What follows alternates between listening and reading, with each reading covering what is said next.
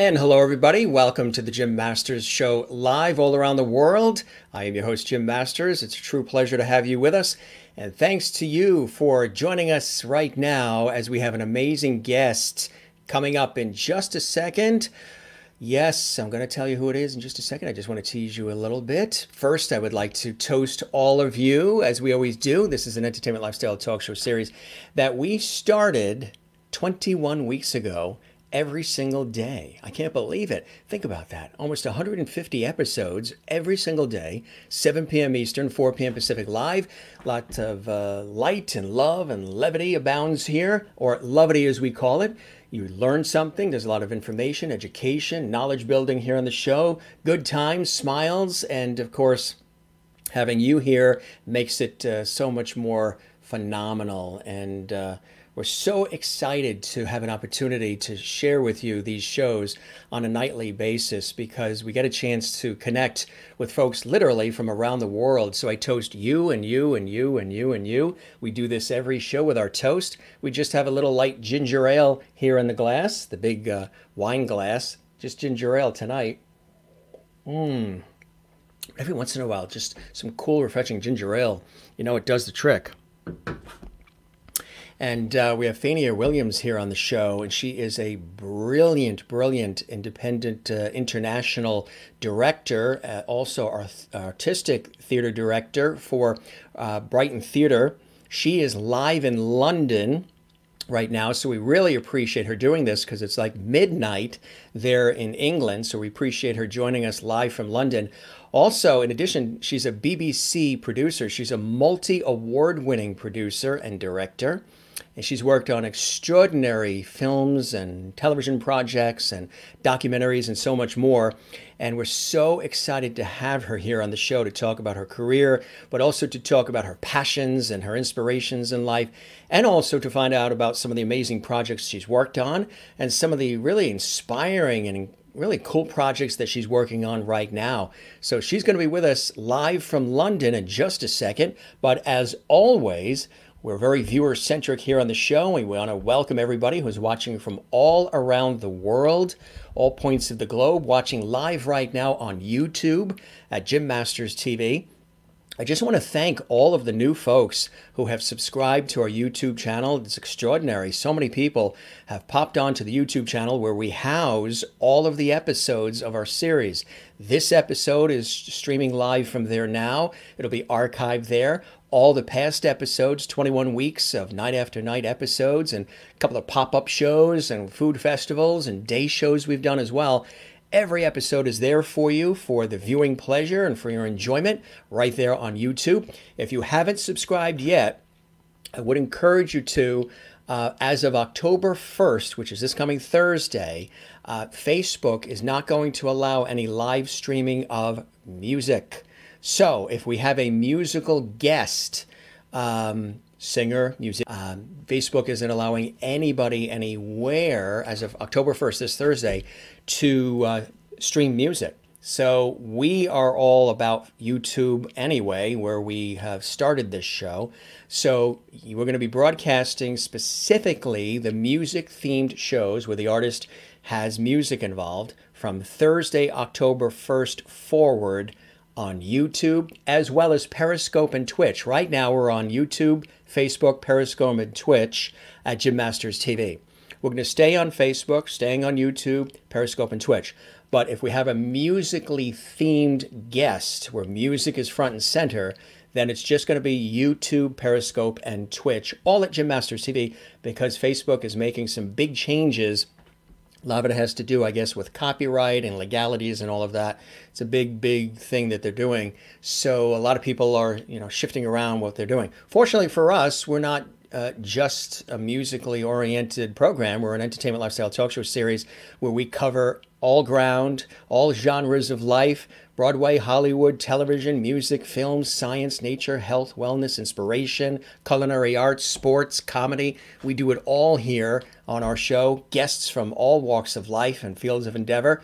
So we're pretty good. We'll be still on Facebook at Jim Masters TV with our shows as well, but just the nights where we have music, that's going to be just on YouTube, Periscope, and Twitch. So make sure you subscribe to our YouTube channel, Jim Masters TV. Click the notification bell so you don't miss any of the episodes of our fun series here that we've been doing night after night, right here exclusively for all of you. Thanks for all the great comments. I'm going to check in with some of the viewers around the world. Christine is here reporting for duty. Christine Clifton watching on YouTube at Jim Masters TV from North Carolina, USA. Good evening, Jim and Lovity friends. Everybody here is called the Lovity. And that's a word I sort of stumbled on when I was saying the show is all about light, love, and levity. And I slipped up and I said levity, and everybody fell in love with it. And that's officially a term used to describe our show. It's all about levity. And all the viewers are levities. All the guests become levities. And FAYNIA is going to be immediately inducted into Levity Hall just as soon as she pops on. Good evening, Jim and Lovity friends from North Carolina. We look forward to the fascinating conversation with award-winning director, producer, FAYNIA Williams tonight. We welcome her to Levity Hall. Absolutely. I'm right there with you on that. Christine and Mary Bishop. Welcome, Jim and FAYNIA and the Lovities. Looking forward to another show filled with positivity. Watching on YouTube, Mary Bishop, for those of you who didn't see the full show last night with incredible singer, songwriter, actor extraordinaire Michael Longoria, who was in Jersey Boys, who was in the Midtown Men. We had a great time with my buddy Michael. You can see that again on YouTube at Jim Masters TV. We announced that our Viewer of the Week now, where we celebrate one viewer who's been doing all kinds of great things, spreading the word about the show and showing levity and everything. Mary Bishop is the Viewer of the Week. So if you didn't get a chance to congratulate Mary Bishop, now is the time to do it. She's the Viewer of the Week on the Jim Masters Show Live. Something special we like to do for our faithful viewers, levities that watch from around the world. So congratulations, Mary. Once again, thank you for making me Viewer of the Week. It really touched my heart. My pleasure. Good to see you, Mary, from Southern California, SoCal, USA. Anne is here. Hello, everyone. Good to see you, Anne. Merlin in Innerkip, Ontario, Canada is here. Hi, Jim and everyone. Good to see you, Merlin. Wichita, Kansas. Marilyn is here. Hello, Jim and all lovelies. Good to see you as well. Jennifer Barry is here. Wiggles on the couch. She's wiggling. She was wiggling. She likes our theme music in the beginning and the end, so she wiggles to that. It makes her zen.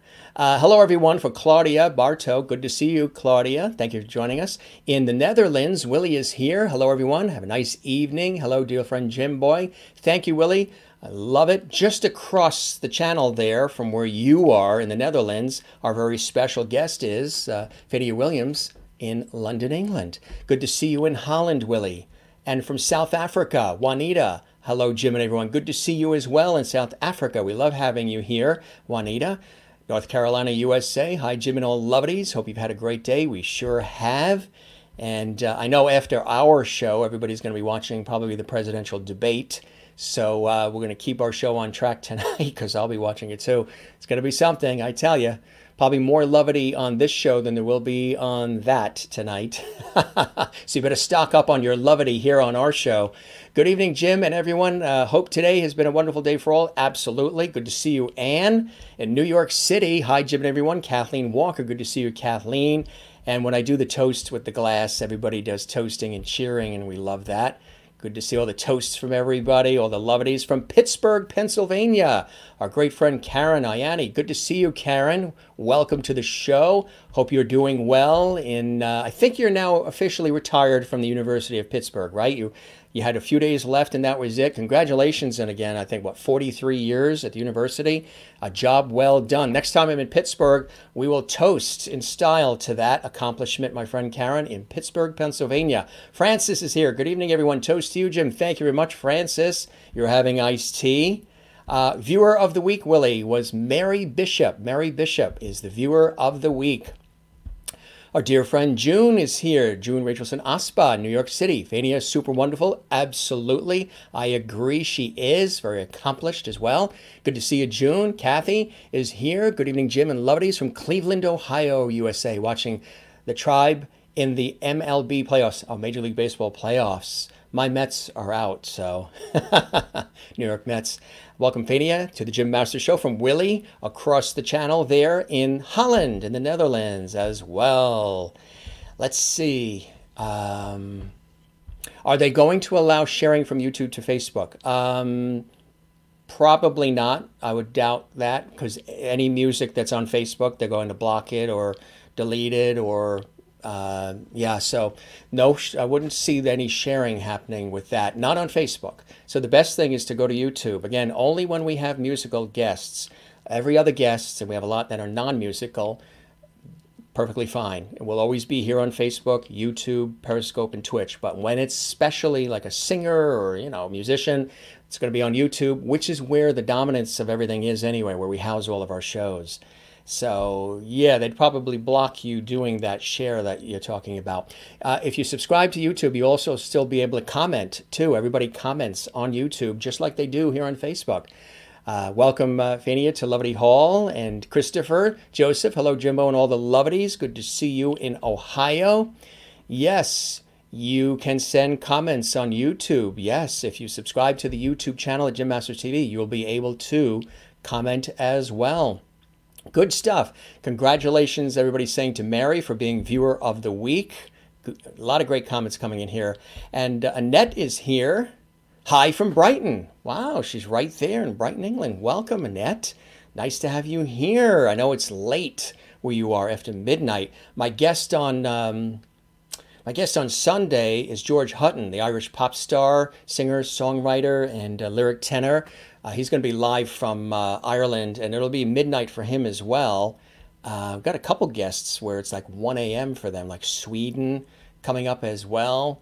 It's good to see everybody. I want to welcome my very special guest because we have a lot of wonderful conversation and great things to get to today. Good to see that everybody is doing well and you're all faring well.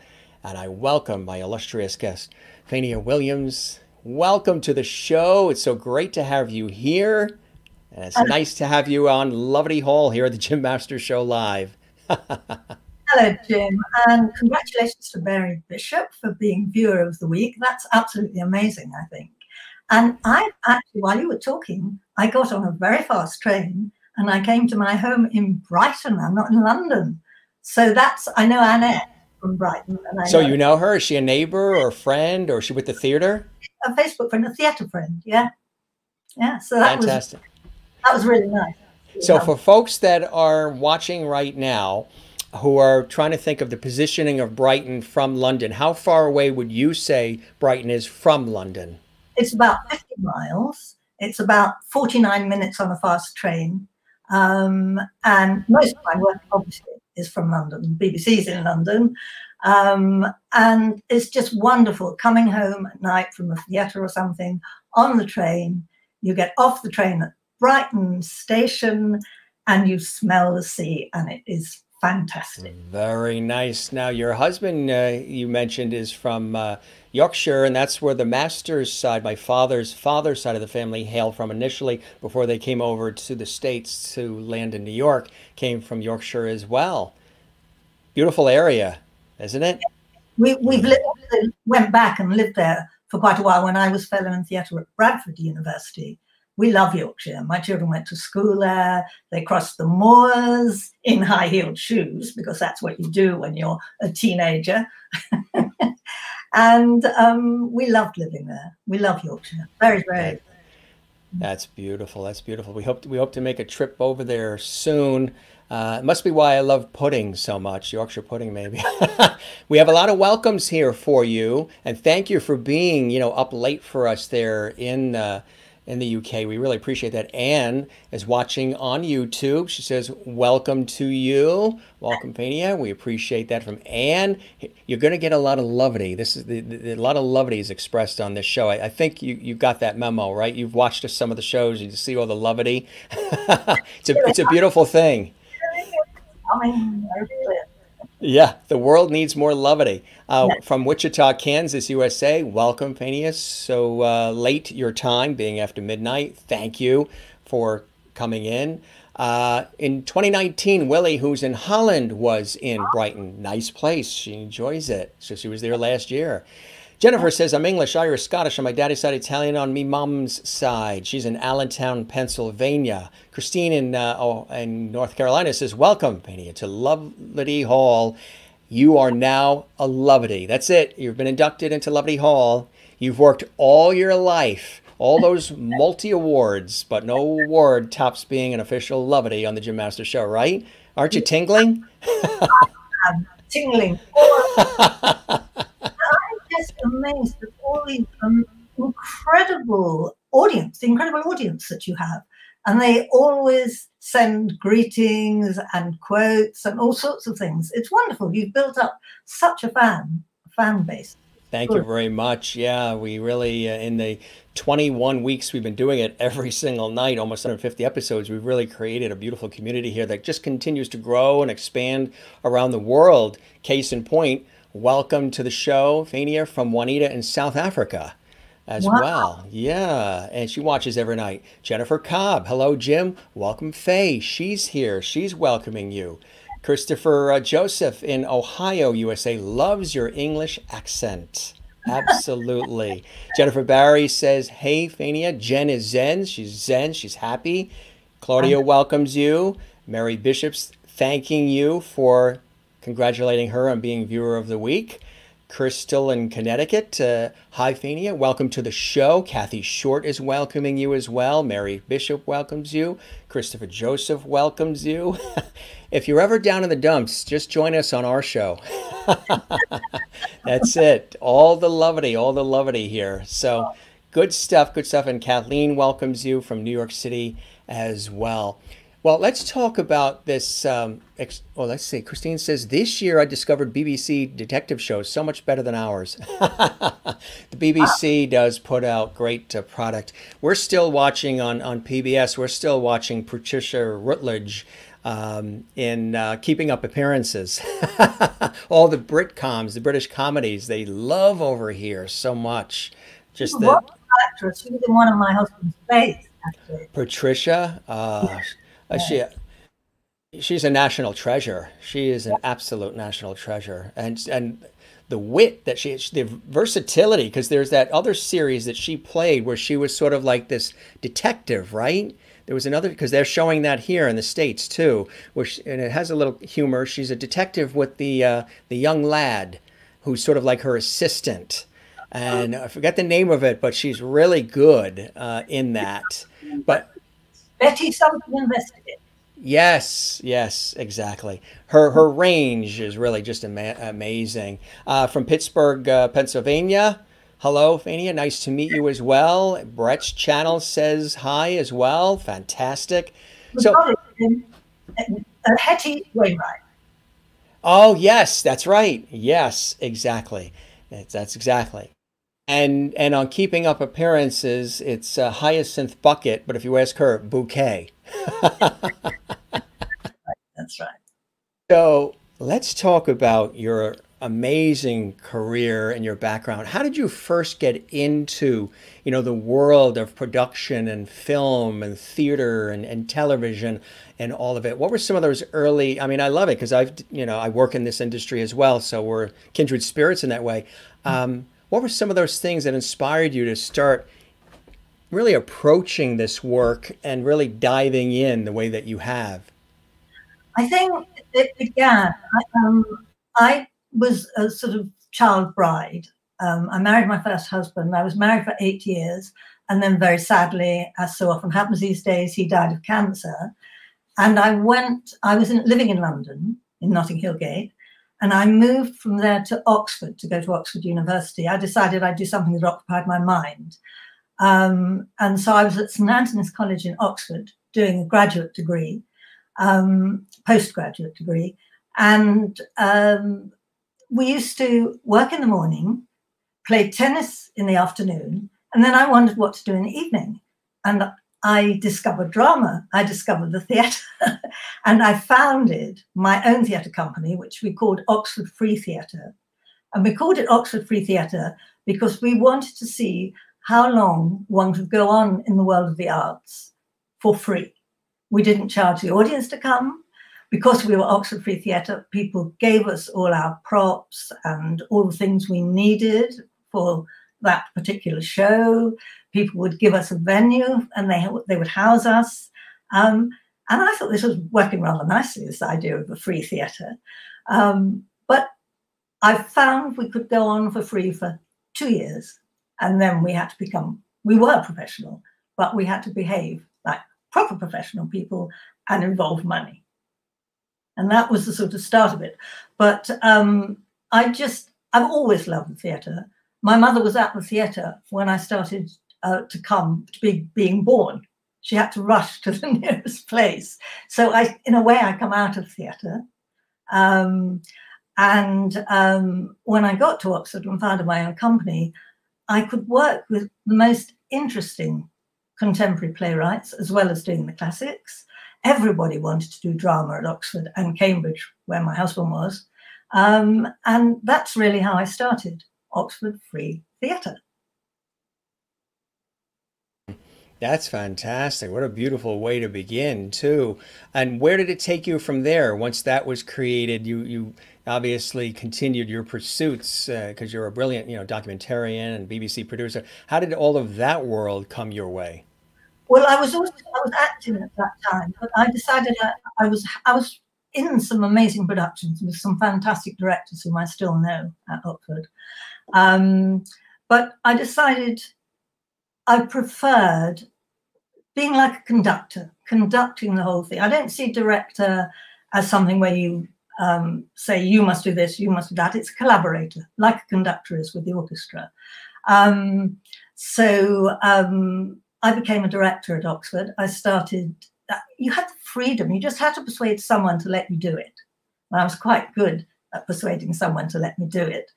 And so I began, my first production had a cast of 36 people, including some people who are now very famous. It was the Oz trial. It was based on a trial that was going on about a children's magazine. And we had all the people out who'd been written about it, talked about it. I had a sort of procession before the show. I took the whole of Oxford with me and Oxfordshire. We marched through the town, we sang, then we all came in to the theatre, saw the production, and then we had a Q&A afterwards with some of the people who had been involved in that trial. Very famous people like Germaine Greer and many others. And 6 of them each night after the show would have a little debate. And it was more than just coming to a play. I've always seen theatre as more than just coming to a play. It's about the people who are involved in it. And they need not just to be on that stage, I believe, and they have to do a very good job on the stage to earn it, but they need to actually relate to the audience in the way you relate to your audience, and you build out a kind of family with the audience. And that's really what I enjoy most about theatre, that it's not just putting on a play, it's much more than that. And I am still friends with the original actors I directed. But the other thing is, I found it really very, very important that my life was outside the theatre and I could bring other things to the theatre. So my best friend, it still is a mountaineer, all different kinds of qualities that they could teach me and I could bring into the theatre to make it broader than just what that particular play was about. I've always believed that. That's really a wonderful way to look at everything. And talk about some of these documentaries that you've had. And I've had an opportunity to work on several documentaries. Some of them I've narrated because I do voiceover. Some of them I've hosted. Some of them I've hosted, executive produced, edited. We just actually won a couple of Telly Awards for a documentary that we just did last year, where we spotlighted a renowned visual artist who is in California. And documentaries are really fascinating because as you're telling the story about whatever the person or the topic or the theme is, you're learning so much about the experience and about life. I remember in working on that documentary last year, I felt such an overwhelming responsibility to get her story right. She's 91 years old, and she's been doing this ever since she was 2 years old with crayons, and now she's in the Smithsonian, she's a renowned visual artist, and she has a beautiful, studio attached to her home in Burbank, California. And as we were working on it, as she and I developed our relationship, which I think is very important to develop a relationship, not just come in with a crew and okay, what's what, and that's it. Develop this relationship, which we did, and we still have become, we stayed friends since we did this last year. I felt this nightly burden of really making sure everything from the music to the camera angles to the lighting to the textures of the dissolves to meaning dissolve from one for the audience, dissolving from one shot or visualization to another, the different fades, as well as the content, the conversation, and what we used in it. And I felt just an overwhelm to make sure, self-induced overwhelm, to make sure that her story was told intelligently, respectfully, lovingly, impactfully, which obviously resulted in those awards, which we really appreciate. But do you get that too when you're working on a documentary, not just to get the facts right, but sometimes it can be very consuming, but in a really beautiful and brilliant way? I love documentaries. In many ways, I prefer them to doing plays. Um, I'll just give you an example. My degree was in Russian. So I made quite a lot of documentaries, either in Russia or about Russian things. And once I was working with a brilliant filmmaker called Roger Grafe, right at the start of my documentary career. And we were in Russia, it was very snowy, and we had to go right out in the country to capture a particular area where the great director Stanislavski had worked and lived.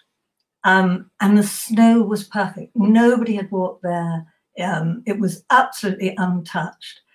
And we did the first little bit of the documentary. And then I noticed that someone had dropped something the other side of where we were working. And being very conscientious, I thought I better go and pick it up because I was helping Roger.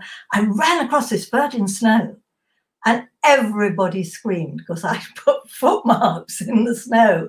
And we had to take more than one take. And I had spoiled this pristine snow. And I suddenly realized that actually what you're saying, you have to be so careful and accurate and truthful in making documentaries. That was a real lesson I learned. But also, I just love the fact that we have the freedom, or I have the freedom and you have the freedom to choose the subject you want to document. What you're saying about how you need to take care of the people. So, so important, especially in Russia, when I was first making documentaries, when it was very difficult for people and they were having to stand out in the freezing cold just to sell matches or something, posh people, to earn money. So I love the authenticity of documentaries. I love the fact you always have to make sure you're filming or recording more than you'll need. So much more, because you can't go back, generally, I love the fact also that you don't have all the egos of actors to deal with, although I love actors. I really do. I love working with actors. But you know what I mean? Suddenly there is something that is about more than personality. It's about place. It's about all sorts of other things. Because the people you're talking to are generally talking about their lives and their experiences. They're not playing a role of somebody else, recreating it. They're talking about their moments and their accomplishments and the things they've been through in their lives with the documentary, right? Absolutely. And beautiful things like, I remember one guy who'd come back from Siberia where he'd been sent, and he'd made friends with a crow, and he kept that crow bird on his balcony. And he was so tender to this crow. There are things you never forget when you're making documentaries, moments, which you probably know, which are just seared into your mind. I love the fact that it's real, that you have all this material, and then you sit in a place and you're going through it and you think, how do I make the story? Before you go, you have to know what you want to get into the story. But how do I make all this amazing material become the story? And I think both theatre, film, or not just both, everything, theatre, film, documentaries, plays, they're all about telling a story. You're telling a story now, I'm telling a story, you know? And right from childhood, the first thing we learn is to listen to stories. It's what we need, particularly in times like this. What are some of the projects that you've worked on as a director, as a producer, maybe wearing both hats at the same time, that really stand out for you, that you're most proud of, the ones that really you look back at them and you're like, boy, that was such a joy to work on that? And whether it received, you know, worldwide acclaim or accolades, when we got the awards, there's several Telly Awards for that documentary last year.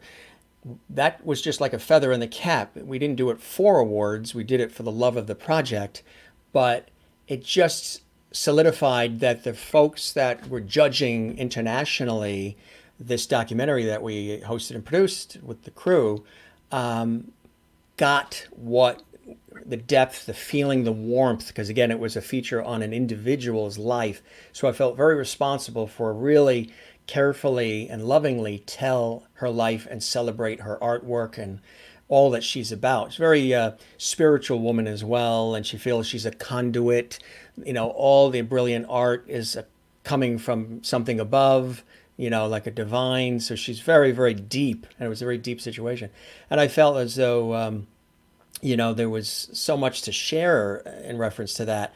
So for you, when you look, whether accolades came or not, what are some of those projects that really stood out and stand out for you, FAYNIA? Oh, that's a hard one. So many, right? Yeah, I because you enter into each one that you do so much, I suppose Brothers Karamazov, which we turned into a play, the Dostoevsky novel, we turned that into the most amazing play with Alan Rickman playing Ivan. It was the beginning of my relationship with Alan Rickman, who remained a friend throughout his life, as long as he lived. And I still really miss him. This brings up something. I'm going to just veer off slightly, because people always are amazed when I work with people who are known as difficult actors. Why do you work with such difficult actors, people who are so difficult? And I know generally, if they're very, very talented, it's simply because they are idealists. They want to get it right. They want to know that they're on the right path, but they're not going to ask you because they're usually too proud. But working with Alan was a real lesson, and we did become firm friends, and we stayed friends right until his death, sadly lamented. So Brothers Karamazov, this huge novel, my playwright husband. And there he is now. There's Alan. Oh, bless him. He turned this vast novel into a play of 4 actors, just the 4 brothers. And it had a completely authentic meaning. It was so wonderful to work with 4 brilliant actors, to rehearse with them. Whenever they got a bit naughty, we rehearsed in Brighton College, and there's a swimming pool there. So whenever they got a bit naughty, I'd throw them in the pool to make them do Esther Williams swimming routines. But it was fantastic, and I learned a lot. Then again, working in the vast Albert Hall in London was probably the largest venue I've ever worked in. And I did a contemporary opera there, and playing, building something for such a massive audience in such a famous place was a completely other thing. You had to make sure you weren't overawed by it. I can remember having the actors, I didn't just use the stage.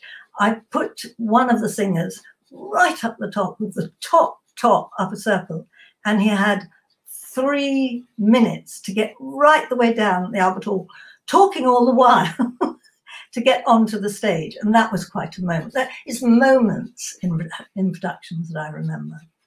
And perhaps the very first play I directed, which we called Satan's Ball, it was, what was it based on, Richard? Master and Margarita. Oh, yeah.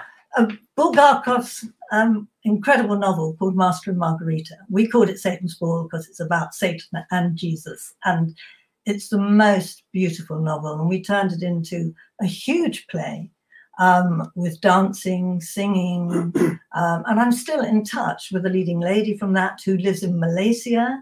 She was the award-winning Malaysian, she was Miss Malaysia, in fact. So beautiful and with such a voice. And she had to, there was a moment when she had to actually strip and walk and be rid of everything, including all clothes. She had to be rid of everything and sing the most beautiful song as she walked up an incredible number of stairs to the top of the theatre. That's a moment I'll never forget. But then the smaller ones, some of the one-person shows that I've directed, because you're working so intimately with another actor or actress. You can rehearse when you want then. You can suit your times just to one other person. So you can rehearse at the best times. You can spend as long as you want. You're not limited. I mean, yes, you give them breaks, of course you do. But you really get to know an actor that way. Absolutely. Yes, and it's really hard to think. I love everything I do, actually. We're currently doing a trilogy about insects. And we've done the first one already in the Brighton Festival, the Edinburgh Festival, and we took it to the Venice Biennale. What's the name of it? It's called Moz, exclamation mark, because it's about mosquitoes. Not a much loved insect, but everybody fell in love with my actor who played that part, and we took it all over the world, and that was great fun. So that was Moz, the first one. We were about to do the second one, which is about bees, and that's called Exit the Queen. She's the bee's knees. Look, he's got the T-shirt. That's my husband, Richard Crane. He wrote it, or he's writing it, and we were about to love it. Brighton Festival in May, and of course we couldn't do it. So it's now got firm dates for next May for the next Brighton Festival. So hopefully we'll do that. And then the third one, we're trying to make people learn not necessarily about the insects they love. So we may do locusts because of the effect they have on our world. You know, we're not sure what the third one's going to be. That's Moz. That is Moz. We have that, and we have a little clip here we're going to share with the audience. So give it a little bit of an intro so people know what we're going to see with this particular clip, because this is one of the latest works. Can I ask my husband to do that intro? Sure, absolutely. He wrote it and he acted it. Oh, absolutely. Yeah. It's a male mosquito, which not many people know about. The male mosquito is completely harmless. It's only the female that takes your blood, and she doesn't take your blood because she's vicious. She takes your blood because she needs it for her children. She needs it as protein for her eggs. So the male mosquitoes come along tonight to ask you to be ready when my lady wife comes to ask for the blood, asking you to donate your blood for my children. He has to persuade the audience that this is going to be a good thing. He also tells them that the diseases are nothing to do with the mosquito. The mosquito is just simply carrying diseases from one diseased host to another diseased host. So he's got a kind of charm to him in a way, but he also learns a lot. It all happens within 1 week because he only lives for 1 week. A male mosquito will die after, say, about 7 or 8 days. But in that time, there's just one thing he has to do, and that is mate. He has to find his mate, spend all night with her in the air, and then he's done it. And then that's the end of his life. But what a life. And it's very funny as well as quite tragic, really. Like you, we believe that entertainment should be, I mean, theatre and film and all this should really be entertaining, however serious. Absolutely. Well, what he just described sounds like prom night at high school. Yeah. Yes, yeah. Well, he grows up through the week. He plays in 3 parts. The first part is on Monday evening when he's aged about 12. And he's just getting used to the idea of going out with the lads tonight to see what he can find. Then halfway through the week, he's about 35. He's kind of just on the cusp of kind of not being quite as good as he was. And then finally, he's aged about 85, and that's the end of it. But that all takes place in 1 week. Let's see the extract. All right, let's take a look at the excerpt and enjoy, and then we will be back in just a second to chat more with our special guests.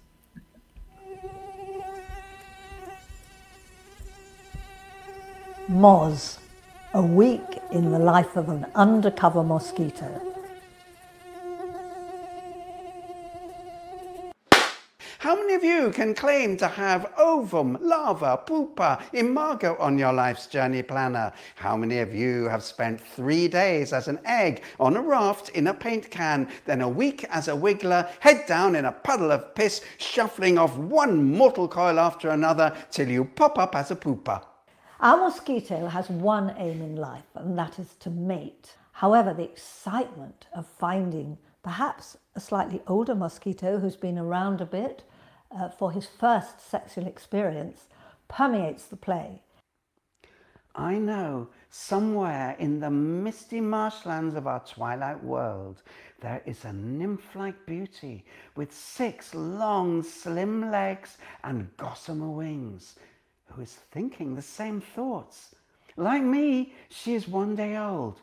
Like me, she is practicing flight, working up to 500 BPS and carving a cello concerto on her wings. The play asks a question: who is the most dangerous creature on earth? Yellow fever, dengue fever, equine and every other encephalitis, chikungunya, elephantiasis, Zika, and that's just us, the Aedes aegypti. Malaria we leave to our cousin Anopheles of Africa. Who is responsible for all the damage we're doing to the planet? But think again, how many billions upon billions upon billions are there of us? And how many more trillions and zillions will there be as the world gets warmer, as our eggs hatch quicker, as our lives last longer? Because the weather is getting more scorching by the day due to nothing we did. We didn't poison the air. We didn't cut down the jungles. We didn't swamp the seas. We are not the cause. And we are only incidentally the means. We draw pathogens from a sick host as a bee draws pollen, and we pollinate pathogens into the next host in our analgesic anticoagulant saliva. I hope the audience will find this play authentic, because a lot of research was done with entomologists in various universities. It was conceived at the height of the Zika virus. But it's not just about the Zika mosquito. What you will find is very true scientific facts, but presented in a really entertaining way. Richard presents you simply with words, a wonderful flow of words, not a single stage direction, not a single piece of punctuation. And out of that, one's imagination as a director can soar. Bug bites on beach bums and boobos on bimbos, gangrenous tubers and testes of jumbos, blood-sucking jiggers and flesh-eating flies. These are the poisons that give me a rise. The fact that Moz has been such an unexpected hit with sell-out shows, 5-star reviews, and has become the coolest play in town, it is now ready to travel the world. The play asks a question: who is the most dangerous creature on earth? Who is responsible for all the damage we're doing to the planet? Is it the mosquito, or is it you? We can't help it. We don't know what we're spreading, and it doesn't harm us. It doesn't poison our eggs. It doesn't damage our kids. And if in the end we wipe out humanity, who's complaining? Who inherits the earth? Not one of the audience got bitten. That is, everybody loves it. I love that. I love that. Very well prepared and brilliantly done with that twist of humor, which is terrific. And the reaction has been amazing, huh? It really has. I've also built up a reputation, I don't know why. Wherever I seem to go, wherever I seem to go, I'm followed by a revolution. We took things to Romania. We took Vlad the Impaler to Romania, which was about Romania, with John Hurt. And I redirected it with Romanian actors. And we took Brothers Karamazov as well there. And revolution followed. That's it. Have you ever thought of running for office, perhaps? No way. There's another clip we have here. Maybe you can intro it for us. Vlad the Impaler? That's the one, yes. That's the one? Yeah. He's very good in. We were in Romania in 1989. We were actually there as British Council. The director is directing you to squat down. She's a brilliant director. I've got him on his knees. We were there to look at what theatre was like under the dictator Ceausescu in his last days, but nobody knew it was his last days at that time. And so one of the plays we saw was this play by a playwright called Marin Sărescu called Vlad the Impaler, which was about the historic hero of Romania, Vlad, who wasn't Dracula. He was actually the savior of his country, but he was also very brutal, and he had some very, very nasty habits of what he did to people when he caught them being misbehaving, basically. And so we got to know the author of this play. We got his agreement that we could translate it into English, reduce it, and turn it into a radio play and perform it on BBC Radio. And we did that with the actor John Hurt playing Vlad himself. We then took it from there and put it back on the stage, and we did it in Glasgow and then in Brighton. So it's had quite a journey, that play. Yeah. Very powerful message, because it's not just about a villain. It's about someone who's in a very tight spot. He was in Romania at the time when the Turks were coming from the south and the Hungarians were coming from the north, and Romania was about to be squashed. And so Vlad had the task of gingering up his country into a country that could resist on both fronts. He failed, but in failing, he became his country's founding father. And John Hurt, as an actor goes, has the most incredible vocal range. I mean, it's the most beautiful, it was the most beautiful voice to listen to. Amazing. And there's a photo of John Hurt right there that you sent along. Yeah, absolutely. We'll take a look at that clip now and come back and chat some more. Thank you.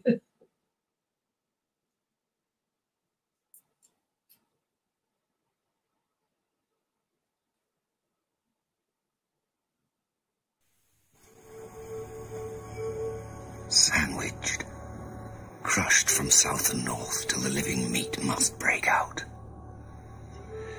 This will be no picnic, so sharpen your steak, Impaler. Let it hold its ground. They whisper the name behind my back, but I impale them quite openly. Vlad the Impaler. When we were working at the National Theatre in Romania, we met their Nobel nominee, Marin Sărescu. His play was a huge hit in the latter days of Ceausescu, and it showed the power of theatre to help bring down a dictatorship. He gave us his script to adapt as a radio play starring John Hurt. This epic play is now returning to the theatre as a chamber piece for 3 actors with music. I'm FAYNIA Williams, director. And I'm Richard Crane, playwright. We hold the record of 9 Edinburgh Fringe First Awards, plus many other awards, including Best Theatre Performance, Brighton Festival. Vlad the Impaler has had a mixed press from history. His hardline social policy, mass impalings, burnings, fanned by horror stories from the new printing presses, caught the imagination of Western Europe and helped create the Vlad Dracula legend. It's never been more important to get inside the skin of a monster. It's the same struggle and world crisis today. Legend has it that Vlad used to like to take his lunch with his impalees and chat to them. So we've chosen to open the play at Oran Moor, which is Glasgow's renowned lunchtime theatre known as A Play, a Pie and a Pint. Then bring it to the Brighton Festival Fringe, also at lunchtime, to the brand new Rialto Theatre, a Gothic play for a Gothic building. A cast of just 3, a small portable set, a genre that will attract a broad, diverse audience, and a company with an exciting track record of innovative theatre awaits your invitation. Then Vlad and his impalees will be ready to travel the world with a unique production that will deconstruct one of the most urgent contemporary discourses affecting our world today. Be very afraid. A thoroughly modern monster is offering to put down his stake at a... Tell us about the Brighton Theatre itself, so people really understand what it is that you do. It's really extraordinary, some of the works that come out of the Brighton Theatre itself. Well, I was just thinking after seeing that, we do have fun, but Brighton Theatre is not based in a building. We chose that particularly because one of our main interests is going to wonderful spaces and turning them into appropriate places for whatever work we might be doing. Yeah, we started off in Brighton on the beach, of course, because we're in Brighton by the sea and there's a beach, and we did Mutiny on the Bounty. And I've never... And you know, there was a play here in the States called Brighton Beach Memoirs. Have you heard that? Right, yes, I have. Broadway play, yeah. Yeah, that's right. We've got to get together somehow. It's Neil Simon, isn't it? I think it is. Yeah.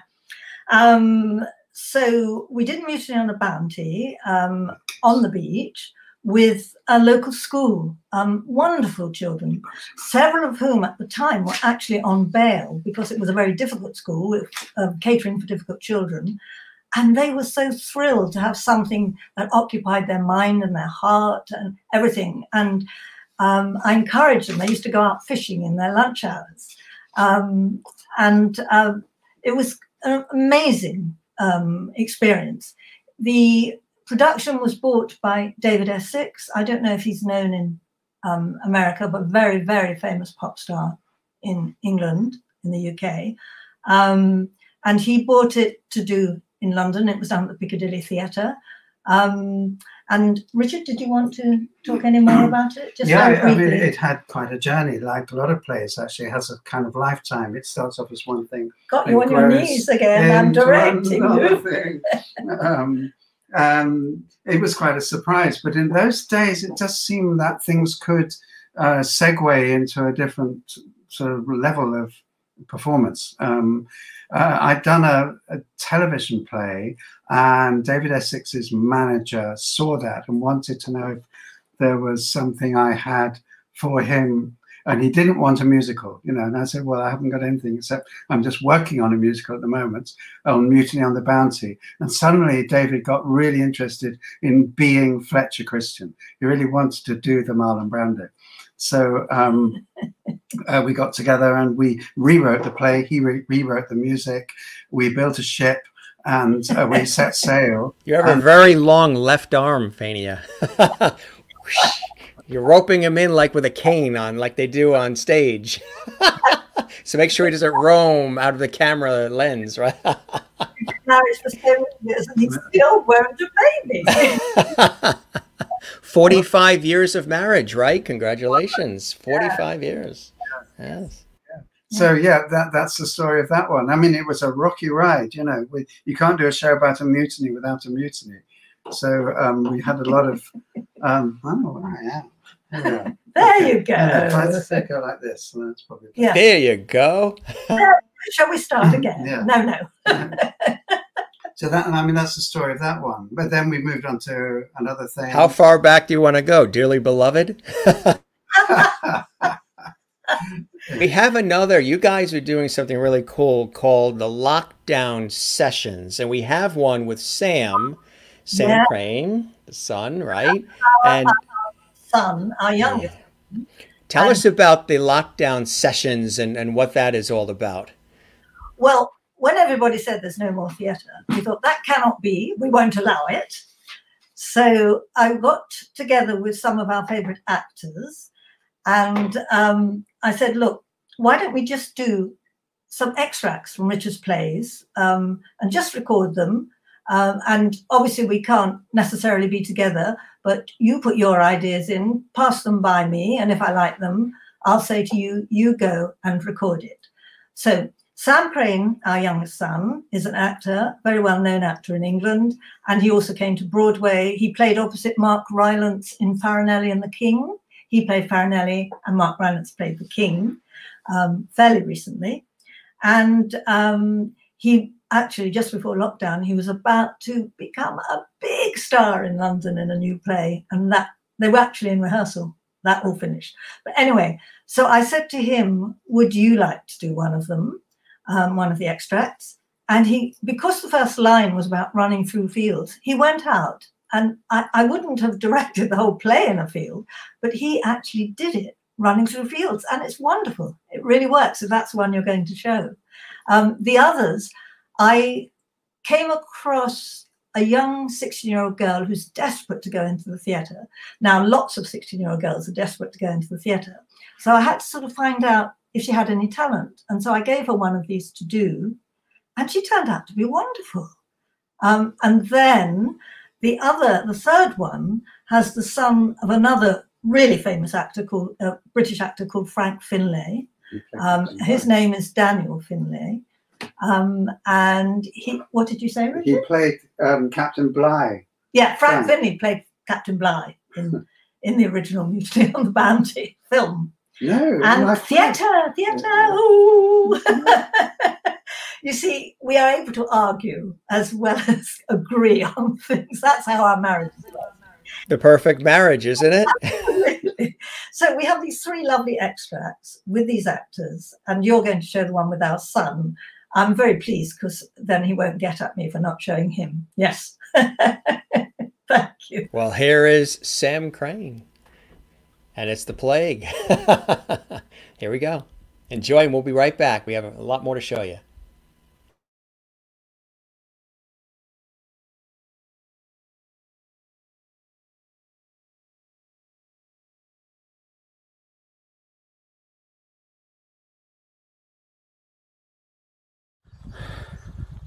I walked through the fields one fair July morning. There were blooms by the road and the river ran clear, but none did I spy. No farmer's boy calling, no maid in the meadow, no sign of life here. And I went past the church that was full every Sunday and the school that once rang with singing and play. And both were dead silent, the windows all boarded, the children and teachers had all gone away. A dreary and desolate silence descended. Sighing I heard. I raised my dull head, saw a cart down the street had stopped by a door for a woman and baby and young man dead. And I came to a field that fair July morning where a pit was dug out some 20 feet wide, and they stopped and they took the man, woman and baby, skin and bones without names, and tipped them inside. And I cried to the skies, why curse your creation with grieving and tears, the torments of hell. But no one was grieving. No neighbours, no mourners. The angel of death had killed them as well.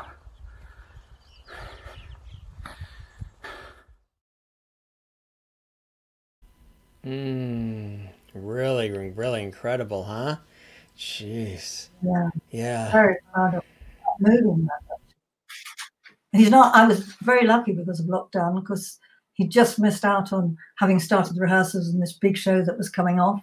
So I could actually ask him. I mean, I used to work with him quite a bit when I was starting and he was starting, but now he's always in work. He's very, very much wanted. So it was fantastic to have this opportunity to work with him again. Really, really. And to work on something that he did so movingly. Absolutely. Now we have another one here too. And this one is it Tatiana Letter? My 16-year-old discovery. She's going to be big, this girl. It's from Eugene Onegin, another piece by Pushkin, but rewritten by the man who will not come into camera view behind me. There it is. It's very, very common, because she's absolutely crazy about him, but he doesn't want to know. And then much later on in their life, he suddenly realized that actually he's really crazy about her, but then it's too late because she's already married. So it's terribly, terribly tragic. It's about mistimed love, and awful tragedies come into it as well. George Conway, I've just seen him up. Really? He was one of our best friends in New York. We haven't seen him for years. Oh. He's watching the show, Jim Masters TV on YouTube, George. Sam Crane was wonderful. Farinelli. Savior in New York. Yeah. My sister. We were doing Brothers Karamazov in New York. Oh. We had all Everybody watches the Jim Masters show. Hi, George. Bruce is in California, proud to listen to their British accents. Hashtag London Heritage. And awesome. Tearjerker, as far as what we just saw with Sam. Wonderful Sam. Great acting. June. Sam was amazing. I feel like I'm at home with all of you. This is cool. And across the water there, she does the Irish slancha. It's one big happy family here. We're going to take a look at this one, and then we'll come back and we'll chat a little bit more. Great night here on Jim Masters' show live with our illustrious guests from beautiful Brighton, England, on the James Masters show. That's right. That's what you would say, Masters, right? We would say James Masters. So James Masters will be Yorkshire. What would it be in Yorkshire? James Masters. You'd be James Masters. James Masters. Yeah. And in New York, they'd say Masters. That's funny. All right, here's that clip, and all of us will be back in just a second.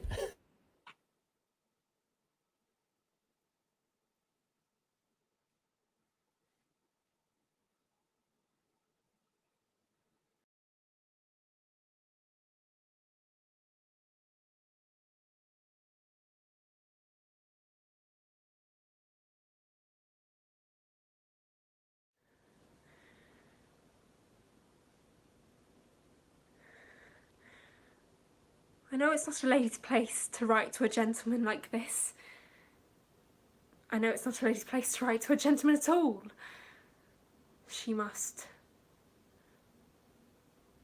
wait and fret and panic, bite her nails and take a tonic, sit and groan and weep and sigh and chip the heavy hours away.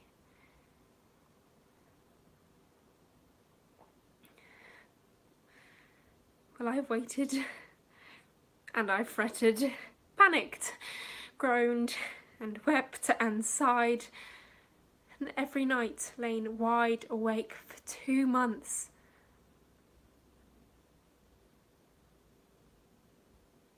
Ever since your visit, I've been hammering my head against an iron prison bed. Why did you come? If you'd stayed away, my life would have gone on, dull and bleak.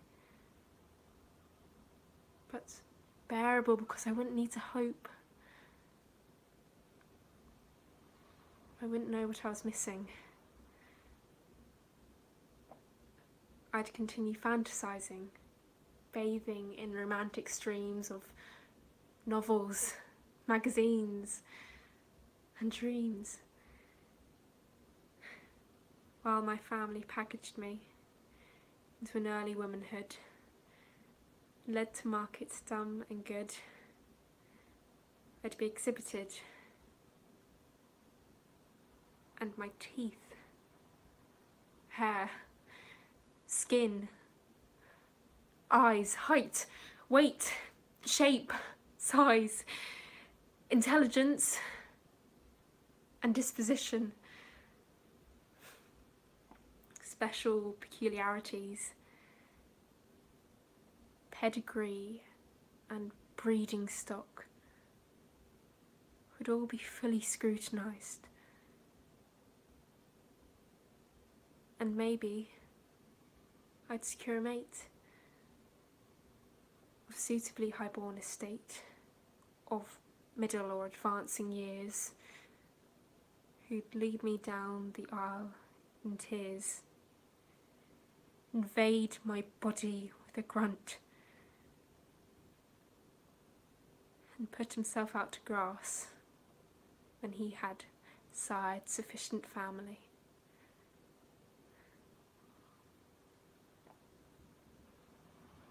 And I'd continue, quite content, with daily chores and social calls, good works, and mothercraft, and balls.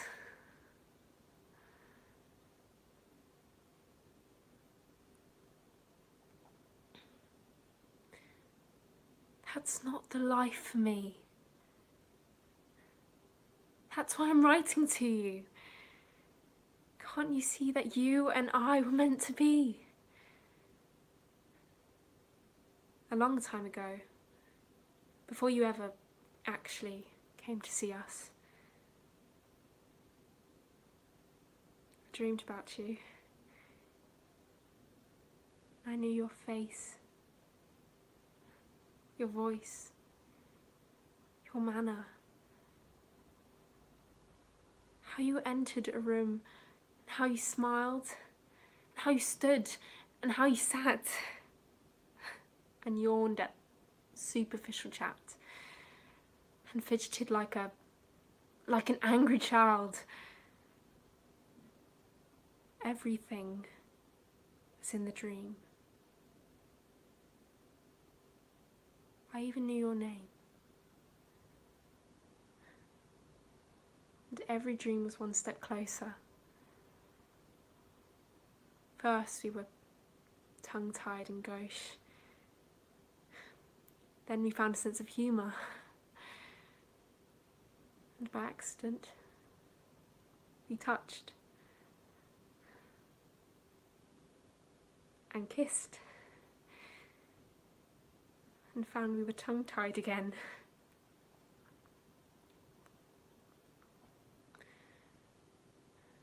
But since you came to see us, since you entered the room and smiled and sat and yawned and went,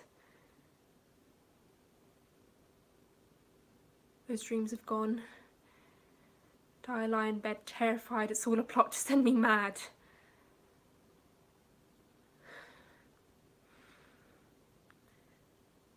I'm not going to read the letter through. I'll seal it, send it, let it come flapping through your letterbox for you to stack on the pile of all the other dumb and reckless rubbish you receive each week from girls who are too sick with love to speak.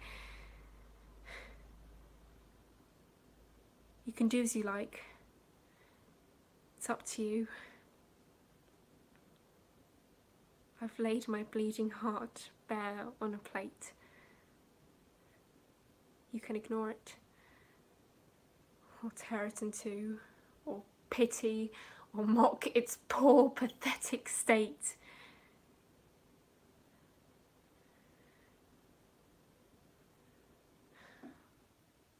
Or alternatively,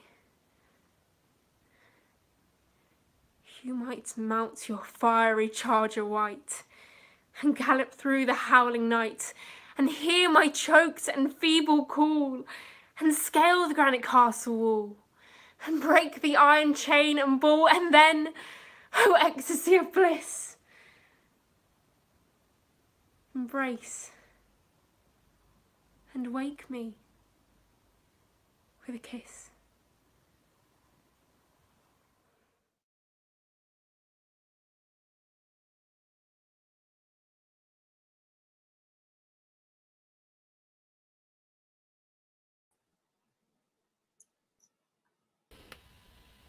Very moving, very beautiful. And we're getting a lot of comments coming in. Such a brilliant actress and interpretation there as well, huh?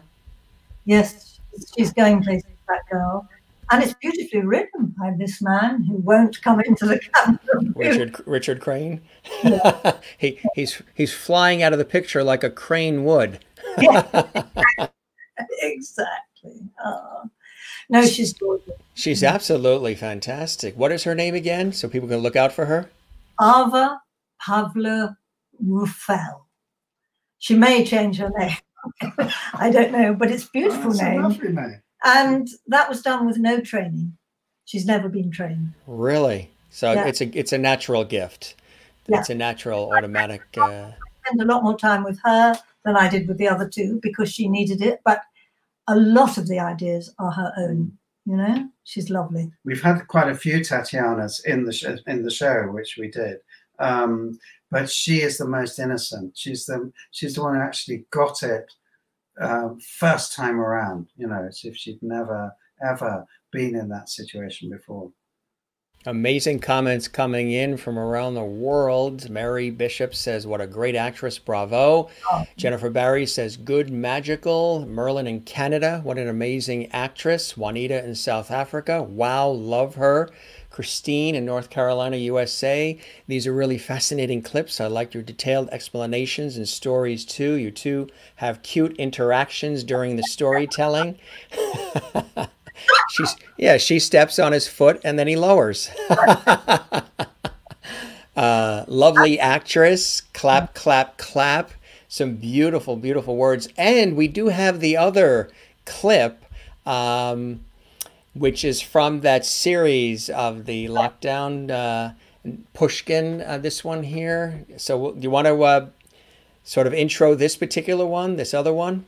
Yes, I mean, this is another amazing actor, son of one of our great British actors, as I said, Frank Finlay. What do you want to say, Richard, about it? This is called The Prophet, and it's what Pushkin wrote. Could you come down? Pushkin was in lockdown when he wrote this, you know. He was in internal exile because he'd fallen out with the Tsar. He was actually a kind of very controversial revolutionary poet, and the revolutionaries had his poems in their pockets. He was like Bob Dylan of his day.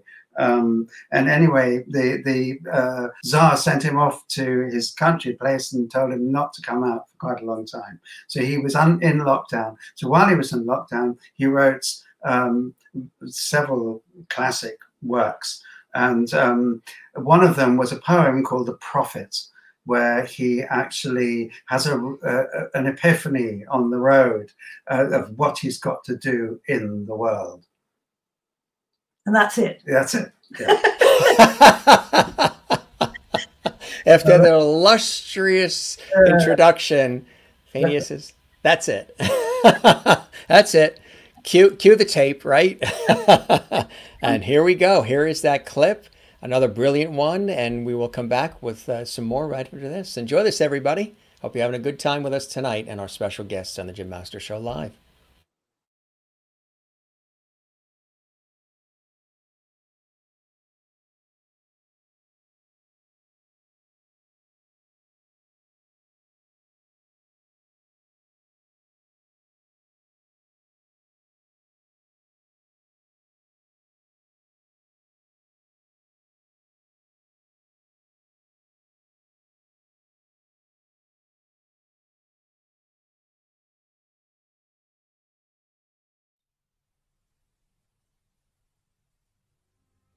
Over a dark, deserted waste, I dragged my parched and thirsty soul, and where ways crossed,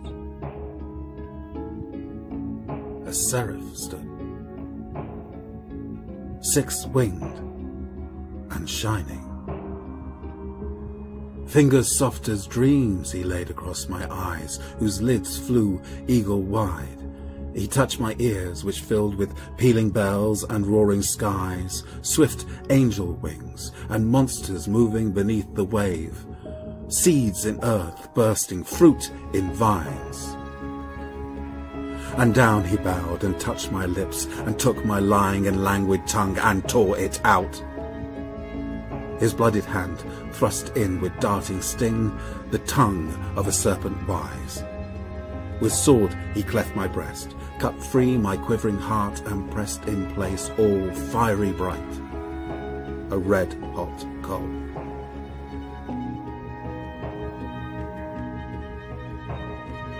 I lay as dead.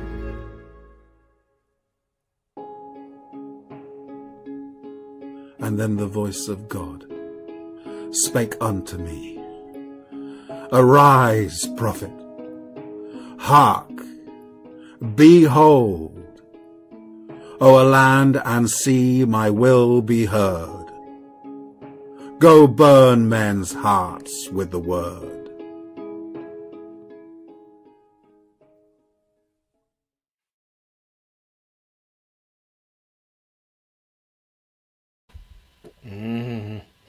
I'd say a very, very powerful performance there too, huh? Yes, indeed. Daniel actually runs a training school in Brighton, a very well-known training school called ACT, A-C-T, and he trains a lot of people who become famous later on. But he's a wonderful actor. And they're bucking the lockdown trend by building a new theatre. When at the time when nobody's building theatres or doing anything in theatres, they're actually building a theatre. So they're actually going to go on doing live theatre somehow or other. That's their plan. And so are we. Mm. So it's not quite so gloomy, you know. And life will go on. Absolutely, absolutely. We have some beautiful photos here too that we wanted to share. Maybe you can do some narration for them. Here's a great one here. Oh, that's me with my first husband, Michael Williams, and our two daughters. The one on Michael's lap is Sabra. She is an actress in LA. For many years, she was with Tim Robbins' Actors Gang. She now runs something called Creative Acts. Do Google it because it's very, very interesting. I mean, she's a big girl now. she's catching me up in age. I would hope so with those credentials, huh? And the other tiny one actually lives in Brighton at the moment. That's Tiona. And she was an actress. She appeared in the West End of London in The Importance of Being Earnest. She now works in conflict and post-conflict regions. And she's just got a new job with the United Nations. And in about 2 weeks' time, she's off to the Congo. Wow, that's amazing. That's amazing. Very talented and accomplished family. Mary Bishop, who's our viewer of the week, she has a suggestion for Richard. Pull up a chair. They also love his Let It Be shirt that he's wearing too. Beautiful family. Some really, really nice comments. And here's another one. This was from Vlad the Impaler. Oh, yes, that is Jack Clapp. And Anna Maria Nabira on the right. What's his name? And what's his name on the left? Ian Robertson. Ian Robertson, yes. That was a fun show. Oh, that's me. That's me, heavily pregnant with one of... That's you? Yeah. That's me. We have two sons, Richard and I. I was heavily pregnant with the first son. It was at the Edinburgh Festival, and I was doing a piece called The Passion Considered as an Uphill Bicycle Race by a wonderful French writer called Alfred Jarry. it's mad. I mean, we do like to have fun. It's very serious, but it's also mad. She crazy, wasn't going anywhere. weird. It's an exercise bike. No, it wasn't, because I was very pregnant. And it won an award. And as you described it, heavily pregnant, you said. Yeah, absolutely. That was Leo's first appearance on the stage. On the stage, inside my tummy. Yes. He's now an artist. There's dear darling Alan again. Oh, how I miss him. Oh. Mm. Mm. Yeah. Ah, now that is very interesting. That is Ian Dury, who Of the Blockheads. Remember Ian Dury in the Blockheads? pop singer who I turned into one flat. He was a wonderful actor with one of the many British actresses who have three names. She's Shirley Ann Field, a very famous actress. And putting the two of them together, you couldn't have had two more unlikely people together. Ian is down to earth, Cockney, East End, no-nonsense person. Shirley Ann Field is a beautiful actress, quite posh. From the north. From the north of England, but very, very English. She has what do we call PR accent. They were wonderful to work. I didn't even think they'd say hello to each other. They were so different. And they worked together magnificently. Those are the kind of risks I like to take, actually. You know, everyone said, you cannot have Shirley Ann Field with Ian Dury. And we did. And there's my darling John Hurt. Now, he's one of what they call difficult actors. He was. I went to record something in Ireland, and the head of RTE, the Irish Broadcasting, was so determined. He loved John Hurt. He wanted to work with him. So he came into my rehearsals. John was deciding to be very, very difficult. So I did what I always do with John. I decided after 5 minutes, we'll go and have coffee somewhere. And the head of RTE just could not understand this. And he said, I don't think I can work with that man. I said, well, you'll be missing out, because it's worth everything to work with him. And in the end, we had a wonderful piece that I recorded with him. And we came back from Ireland, luckily still friends, and remained friends throughout his life. Mm. And again, he's another one I miss. Mm. Ah, one of my youngsters. Go on, Richard. Oh, this is Harry Lloyd, who is one of the Etonians. He was at Eton with various people like what's his name? Almost all the actors of the 90s. Lots of posh actors. Yes. But he's the one who actually doesn't come over quite so posh. That's him playing Nijinsky, the dancer, in a play that we did about Nijinsky and Diaghilev. And we did it, one of the times when we did it was at the Victoria and Albert Museum as part of their exhibition on Diaghilev. And that's Harry playing Diaghilev. Who's now been in American films. He's quite well known now. Yeah. I've got a little story, if I have time to tell it, about that. I cast Harry opposite Finty Williams, who is the daughter of Judi Dench. So naturally, her mum came to see it at the Victoria and Albert Museum. And being very famous then, Judi Dench, they decided they would put her in the visitors' room while we were setting up. The visitors' room, the fact that happened to be miles away from where we were doing it. Judy got very bored and decided she'd come and find us. And she got lost in the 8 miles of the V&A Museum. She got completely lost. We had to go up very, very late. Eventually, Judi Dench arrived in the audience, very cross, but beautifully regal, cross in a regal way. You know? Yes. When Judy gets cross, then the whole room feels it. And we did manage to get the show started, and Finty and Harry were terrific together, and she was very complimentary and very nice at the party afterwards. She's gorgeous. I absolutely love her. I wouldn't, but it's a nice little story to go with that play. You also rang Finty up one day, and someone else answered the phone, and you said, could you take a message? And that person took a message. And then later you said to Finty, who was that person who took the message? Was it your secretary? She said, no, it was my mother. That that is. Here's another shot we have here. That's Alan again. Yeah. Yes. Oh, yeah. Yeah. Yeah. Now that's very interesting.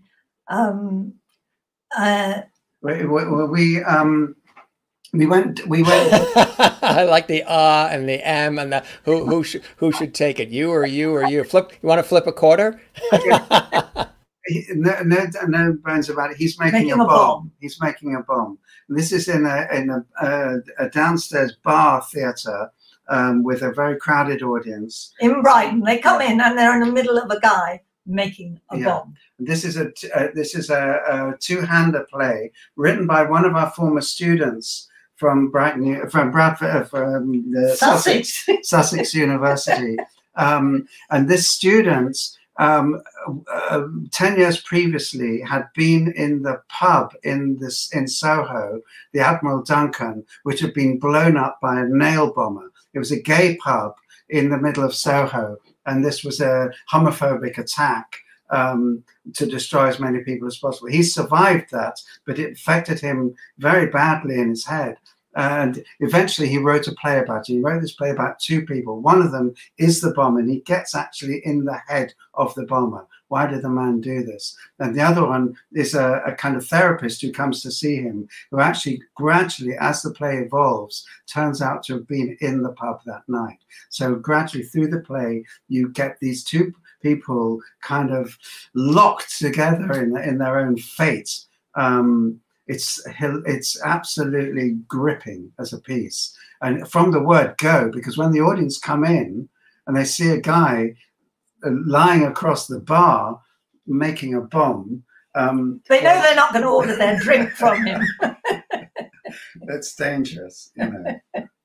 Yeah, and I mean, like all of Richard's plays, it has a lot of humor. I didn't write this. Oh, you did? No, I didn't. But some people, when they do go to a bar, they do go to get bombed. Yeah. Well, and I'm forgetting what he wrote. He didn't write this. No, we ran the MA in dramatic writing, the Masters in dramatic writing at Sussex University for 12 years, and we had some lovely students, really exciting students, and he was one of them. Again, he was kind of difficult because, oh wow. Oh, that's us. There you go. That's, yeah. Look at the way he's adoringly looking at you too. Waiting for me to pull him down on his knee. I think that was taken just before we went to South America. Yeah. Yeah, right. Because we took the Diaghilev Nijinsky play to Argentina and Uruguay. Because Nijinsky married Romola in Argentina, much to the disappointment of Diaghilev. In fact, they broke up and they never spoke to each other again, Nijinsky and Diaghilev. Well, I mean, we are so lucky. We would always determine that whatever work we did in theatre or in radio and film would take us around the world. I mean, the three things I particularly love have been taken away from me during COVID. One is theatre. They all begin with T. One is theatre, one is travel, and the third is togetherness. And teaching. And teaching, four things, yes. And we don't have any of that now, really, and we're trying in our own way to restore it. Yeah. Absolutely. Well, that's what I've been trying to do when I launched this series 21 weeks ago, is to bring back the lost art of conversation. And that's what everybody's been telling me, that they feel when they watch this show every single night, as we do it live nightly, they feel like we're in each other's living rooms and it's comfortable. We have a lot of levity. We have good information, education, entertainment, a mix of a lot of different things on the show, but they feel very in touch with each other and sort of the warmth and the essence of the way the show is done and presented and the way it looks and feels. And some have said, including guests too, like some are performers who are a little down in the dumps because they're not getting the chance to interact with an audience and getting that feedback, that when they come here, they're feeling a little lifted. They're left lifted and inspired to continue, which to me is a blessing, you know, as a television and radio presenter and host and journalist and all this that I've done all these years, to get that kind of feedback. It's really something. It's really amazing to me. You're doing the most amazing job. I mean, you also, I think you're definitely like us in lots of ways. When I was doing radio, I don't know if you do this, I always insisted on taking photos of the actors and putting them on, even though they're not seen, you know. And it was the first time they'd had photos of the actors all down the hallway, you know. Exactly. Yeah, like a broadcasting scrapbook and things of that nature. Absolutely, absolutely. On what's expected, really, you know. Here's another, here's another one. Tell us about this. Right. This is the brother of my first husband, who I think I said I was married to for 8 years. He died when I was still in my 20s. And this is his brother, who only recently died, who is a very famous artist, Aubrey Williams. My grandson, who is just 11, this is Sam's boy. This is Sam's son, yes, the son of my son, was asked to do a project for his school, for his homework, on any Black British person. So he chose Aubrey, who is an artist, and he's written Aubrey's life history in just a few lines. It's wonderful, and shown some of his paintings. Aubrey is represented, he had a room at the Tate at one time. He's in all our most important galleries, and he was a wonderful man. When my husband died, he was with me, and we didn't leave each other's side for 2 weeks that time. And he's so entertaining.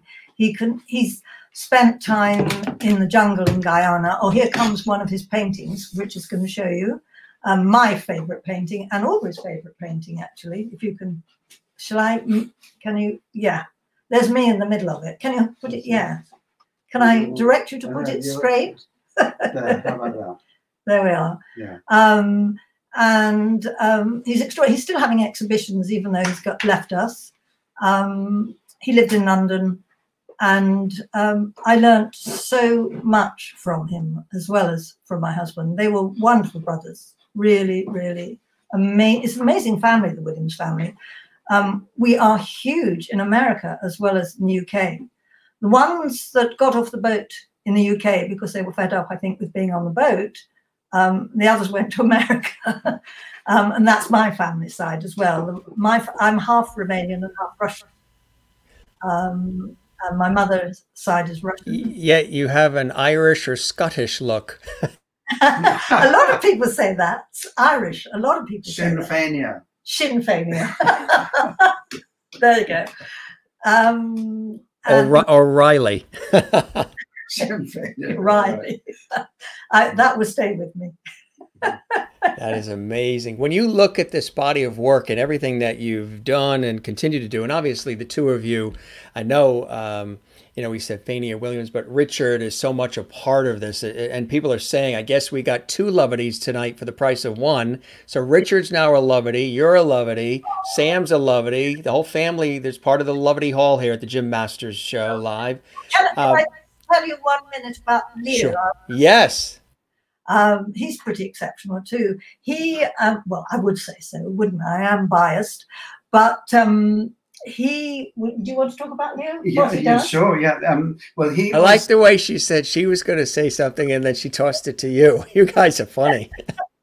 He did a little bit of acting early on at school, but then when he saw everyone else was doing it, he decided to go into art. First of all, went into ceramics, and he really was very, very fond of his pottery teacher, and so he made lots and lots and lots and lots and lots of pots, which he then gave to us, and we tried to get rid of them to neighbours and things like that. Then, after he left school, he went to Oxford University to read classics, and then he went. After that, he went on an internship to the Smithsonian in Washington. For a really, really useful induction into the museum's business. and he came back to England. And before you know it, he was at the Victoria and Albert Museum as individual fundraiser, chief individual fundraiser. That means he would take someone out to breakfast and come away with £1 million. But what he does for a new gallery, you know. Well done. Now I'm going to talk for a minute. Then what did he do? And he gave it all up. He became an animator. He makes the most incredible animated films. And then he got married, and the two of them have a company called Figuration. Yeah. And they do animation. They do, but the latest thing that Leo does, I mean, he doesn't stop. He's now become a leading portrait painter. He makes the most amazing portrait paintings. I mean, he really incredible. And we did have the most amazing gay marriage with him and his husband during Pride weekend in Brighton. When was it? About 3 years ago. Yeah. He's a very quiet boy, but he keeps surprising us with extraordinary things. I was going to say, you guys, obviously, in your careers and in your work and within your family, you're very, very blessed, and you've got a lot of blessings bestowed upon you. But you've also created works that inspire and bring joy and blessing to so many others. When you look at all this body of work and the team effort that it is, because everything always has a village wrapped around it of people that support the cause and support, the vision and the dream. What are some of those inspirations that keep both of you still creating, you could easily rest on your laurels and relax and say, we've done good. We've done a lot of great work, and just relax and, have a nice time, but you're still creating, you're still impacting, you're still telling stories. What are those sources of inspiration for you? And when you look back at all of this incredible work thus far, how does that make you feel? I think the thing about laurels is that they don't last. They fade quite quickly. So you're only as good as your last match, as they say in football.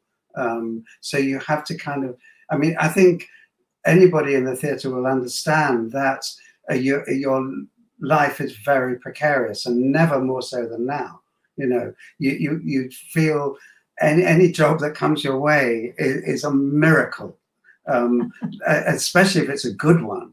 But then, and the excitement of it really is actually never knowing what you're going to be doing this time next year or even next month. But it also, I think we create our own work. I mean, that's what we're good at. And it's because we have things to say. Never preaching. I never, ever want to preach, but things that I want to share with other people. I love to make people laugh, to cry, to consider, to debate. I love it when the audience is fighting. I've been in the audience, actually, when Alan Rickman wasn't acting, and seen an audience fight, over things.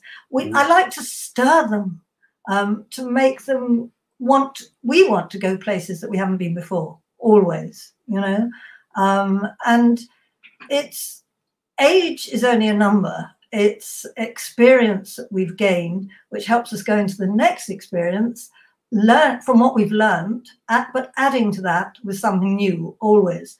I think you only have one life. It's very short, really, and there's just so much to share with people. There's nothing better, as I said before, to make them laugh, to make them cry, and to make them think, and never foisting something on someone. Like during lockdown, when the children hadn't started school or anything, I was teaching an 11-year-old and a 9-year-old discovering Shakespeare, I called it. And we discovered it together. I wasn't telling them what Shakespeare was. We would read it together. We would try and work out what it meant. We'd imagine what the people would wear, what they'd eat, what their beds were like that they slept in, if they had beds. And I got so much from children feeding back into Shakespeare that I technically knew so well, So it's that idea of always learning something new, always having something that you want to share. And we try and live a very broad life, don't we? I mean, we try and, well, the thing perhaps I miss most is travel. you know. On that, when we were traveling in Eastern Europe in the 1980s, just as everything seemed to be kind of collapsing, we noticed how important the theatre was when we were looking around in Romania at the actual, the theatres which were going, because that was the only place you could gather anywhere, because all gatherings were banned. But the Ceausescu sort of dismissed theatre as a kind of irrelevance. But so, they gathered in the freezing cold. There was no heating. Yeah. They would all have their coats on, and everything was censored. But you could do Shakespeare, you could do Hamlet without changing a single word, and make it look as though it wasn't Denmark at all. It was actually Romania. And Claudius and Gertrude did bear a remarkable resemblance to two people that they love to hate. You know. So all that kind of subtlety came into it. And when we went back to Romania the next year, we met the actors who'd been actually in the front line. They'd been actually at the barricades in the streets. One actor came up to us and showed us his wounds, you know. And another one, I'd given him a script of a play, and he gave it back to me, and it had a bullet hole through it. I mean, that's some criticism. You know, I've never had a bullet hole going right through a text.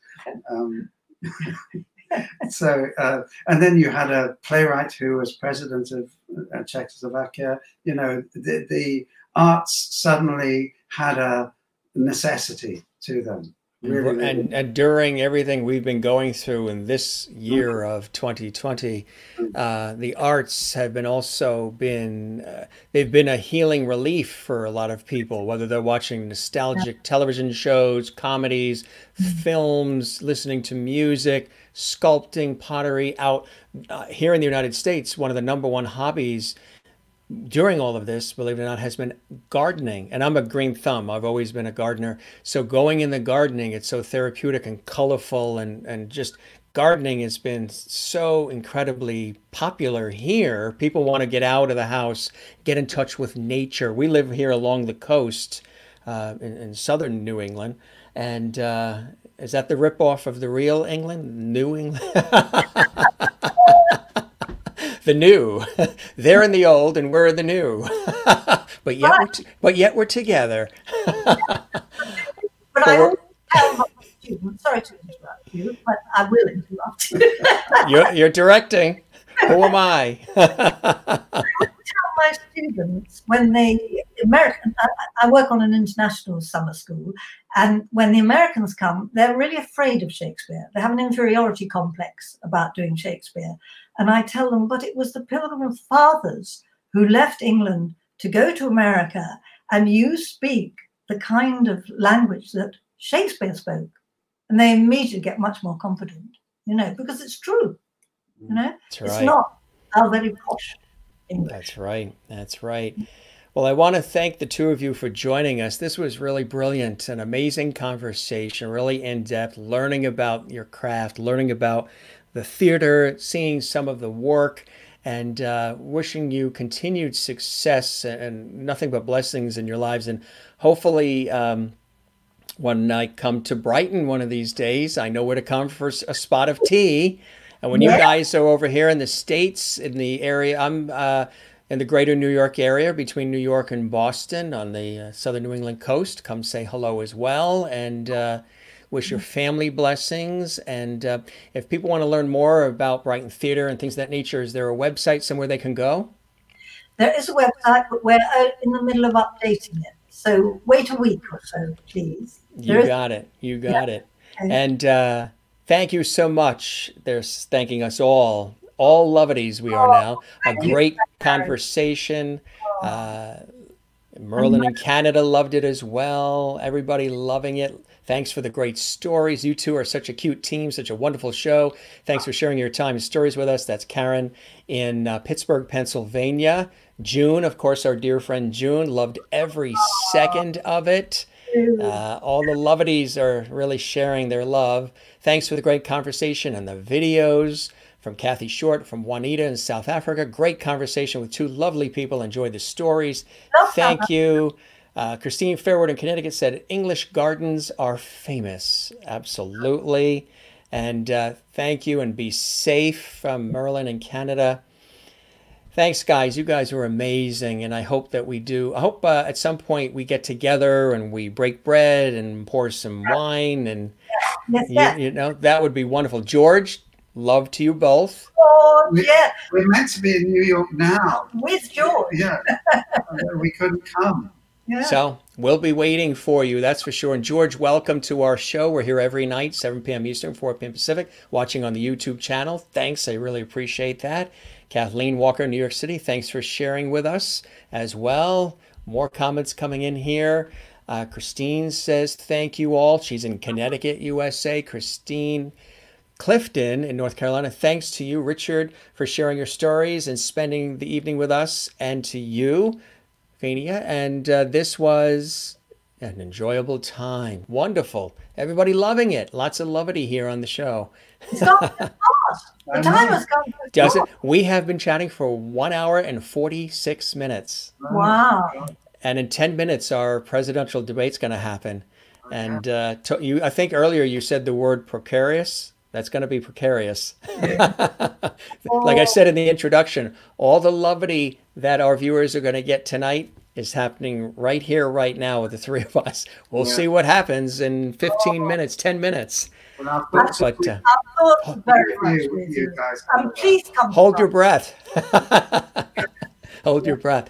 But it really was beautiful having you here. Claudia, Bartow, great stories and conversation. Good to have you on the show.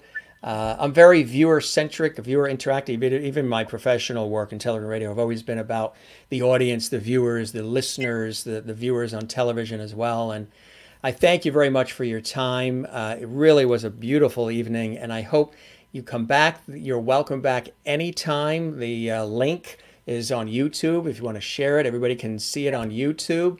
And not only are you welcome back anytime, but I hope this show met your expectations and you enjoyed your time with me as much as I certainly did with you both. Oh, we did. And I love the bricks, by the way. Mm. They really are lovely. Very, very British, right? Yeah. Though it doesn't have the ivy growing through it. Our budget doesn't have anything in it for ivy yet, but we'll work on that. We had a wall like that. That's why I love them. Yeah. Hope to see you two again. Yeah. And in reference to the presidential debate in 9 minutes, going to be crazy. Yes. Well, the two of you again, blessings to you both. Thank you for all this great time. And we will have you back again, and really, really enjoyed this evening and meeting you both. Thank you. And may America go forward in the way you would like it to. Absolutely. a little giggle at the end. He's like, yeah, right. That's going to happen. Well, same with us, actually. You know, we're all in the same boat, really. Yes. You know? So we must stay together, okay? Must stay together as well. Good evening, Mr. Levity. Good evening, Levities, from Linda in St. Augustine, Florida. Renee in Iowa loved it so much she wants to watch the replay of the show already on YouTube. You guys have a wonderful, well, it's what, almost 2 a.m. there now? It is. How are we going to get now? Are you going to go to bed or stay up? No, we can go to the airport, get on a plane and come and invade you. Or I wonder if the BBC is going to carry the debate. Probably, I'm sure. Yes, we'll go and have a look. Yeah. You take care. It was a pleasure and a blessing, and have a wonderful evening. And thanks for staying up late with us. We really appreciated it. Oh, thank you. And I just want to have one cry out very quickly, and that's the grandson we haven't really talked about, who is called Joel. And we have a picture of him to show. He is He's the son of Leo and his husband Roy. Whoops. His adopted son. He's a gorgeous boy. Look how beautiful he is. Yeah. And he's such fun. And every so often they all come down to Brighton. We really need them to come. Wonderful. Good Kathleen night. says, good night, Jim and everyone. If you need a smile, this is the place to be. Yeah. The Jim Masters Show live. And I hope you guys will watch the show more. We're on every night, 7 p.m. Eastern. Well, you could watch it in the archives because it's midnight for you at 7 p.m. Yeah. But good stuff, good stuff. Well, I hope you enjoyed your time with me as much as I have with you. We did.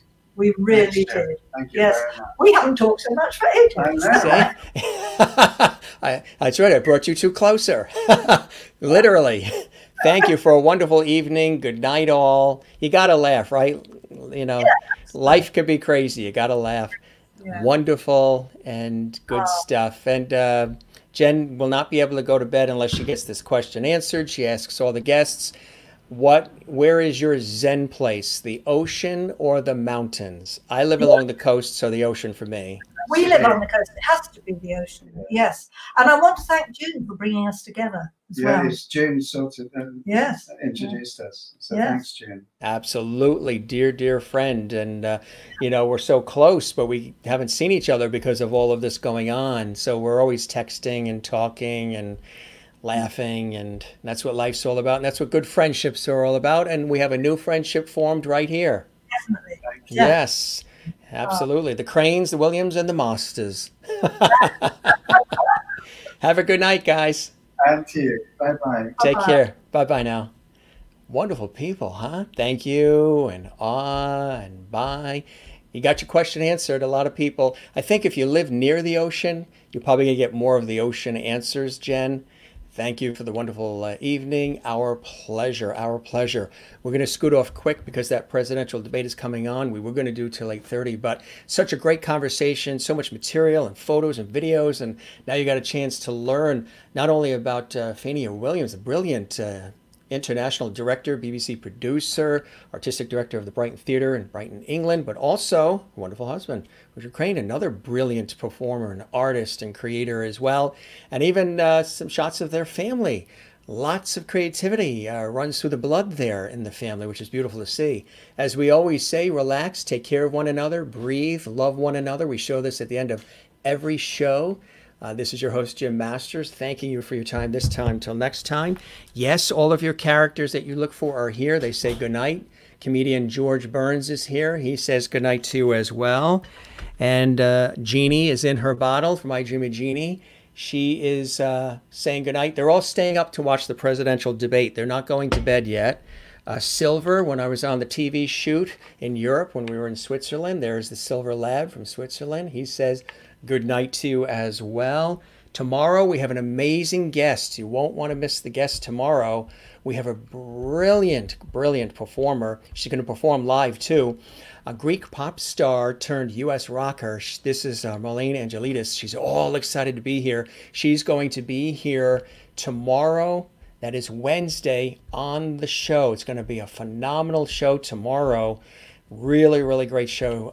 We're so excited she was able to join us. Coming tomorrow. And then we have a lot of other people. We have Heath Calvert, that's on the Facebook page, coming on Thursday. We have George Hutton coming live and direct from Ireland, the brilliant Irish pop singer, lyric tenor, and singer-songwriter. He is going to be live and direct from Ireland. He is here on Saturday night. Everybody's excited about that as well. Don't forget to join us with him Saturday night. We really can't wait. It's going to be an amazing night on Saturday. Mona, thank you very much for joining us. Good to see you. Have a great night as well. You're very welcome. And thank you, June, as well. Love you too. And Jen and Ken going to watch the debate. Yes, so are we. So gang, we're going to wrap up. The debates are going to start. It's going to be a real interesting viewing. Hopefully everybody's going to be nice to each other. Two others real quick. I know you guys look for Jimmy, so Jimmy's here. Jimmy says good night to you, my childhood toy. These are all cast of characters that were only supposed to be on the show one night, and here they are. And Gilligan from the TV show Gilligan's Island. There he is. With love from Bob Denver, who played Gilligan. With love from his wife, Aloha Jim, Dream of Denver. She was a guest on our show. He was on Gilligan's Island. And the sitcom in the 60s and 70s, and also Dobie Gillis as well. We're going to wrap up. Jim Masters, thanking you for your time this time. So next time, we got 4 minutes till we go live with the debate. Everybody hang on. Love you all. Thanks for all the great comments, sharing the links, watching all of these episodes. Good night, Jim. Thank you for making the evenings more fun and entertaining. I hope everyone has a great night. Thank you, Claudia. And thanks for a terrific conversation. Thanks, Christine. Thank you, Claudia. Thank you, Jennifer. Thanks so much, Jim. Have a good night. Renee and Iowa, you too. And Kathleen, thank you. Good night. Mona, good night from Louisiana, USA. Nice to have you with us as well. And I hope you'll be back regularly here. Nice to each other. Yes, I hope they are nice to each other. Absolutely. Thank you very much. All right, gang, we're going to sign off. Good to see you all on the Jim Masters Show Live. You take care. You be well. Love you all. And don't forget a couple of quick things here. Always don't forget to smile and share a smile with somebody. Share the lovity as we try to do every night here on the Jim Masters Show Live, and find your Zen place. Mine is the coast. First is with loved ones and friends, the career, music, cycling, tennis, swimming in the ocean, and good things like that. All right, gang, we're going to wrap up. Good night, Jim and the Lovity family. See you all later or tomorrow. Fantastic. You too. You'll be back. Didn't Schwarzenegger say that? I'll be back. Fantastic. 3 minutes and counting. All right. The Jim Masters singers and orchestra are going to get ready to play the theme, and then we are going to watch the debate. You guys have a good night.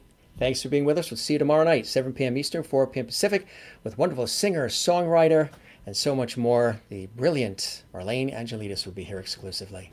Good night.